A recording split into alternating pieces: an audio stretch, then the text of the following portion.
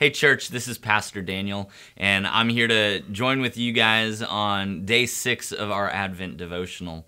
As we pick up this story, this is whenever, the part in the story whenever Augustus Caesar, he makes a decree where everyone has to go for the census, and as a result, Joseph and Mary, they have to go to Bethlehem because that's where Joseph's ancestors are from, and that's where this takes up.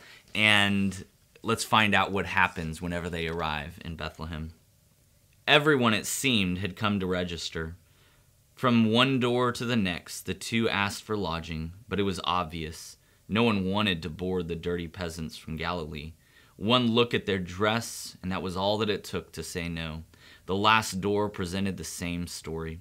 An old lady, the matron of the inn, greeted them with the same indifference as the others. "Yes, I can see for myself that your wife is about to have a baby, but that doesn't change the fact that we have no room. Now get along with you." Tears welled up in Mary's eyes. The pain, weariness, and loneliness was too much. Her first child would be born on a street corner and not survive the night. Joseph was panicking. "Oh God," he thought, "please don't abandon us now." Turning to go, Joseph looked into Mary's pain-filled face. He didn't have any more answers to give. "Wait a minute, you two." The faintest tone of compassion came from the doorway. Joseph turned to face the woman, who quickly glanced over her shoulder before she spoke. "There's some old sheep pens out there behind the inn. You're welcome to stay up there if you want. Go round back and I'll show you the trail. Well, do you want it or not?" You know, this is a busy time in the town of Bethlehem. It's an old village, and it's got a lot of history there, so a lot of people were there. There's people coming from all over the other towns and cities for this census, and as a result, everyone's full. It's really busy, and yet at the same time, in Luke, it says this.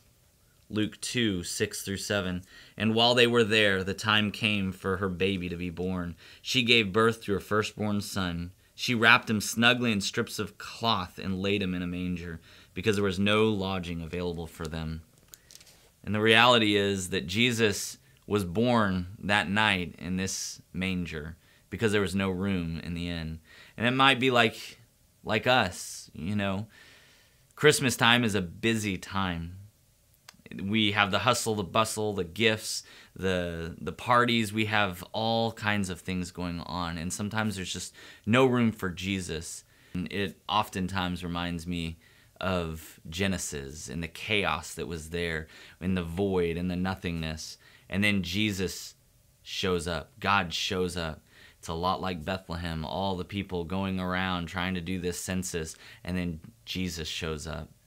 And it can be the same for you and I. And my prayer for us is that during this busy time that God would just show up in the midst of all the craziness, and that he would bring his presence and peace into our lives.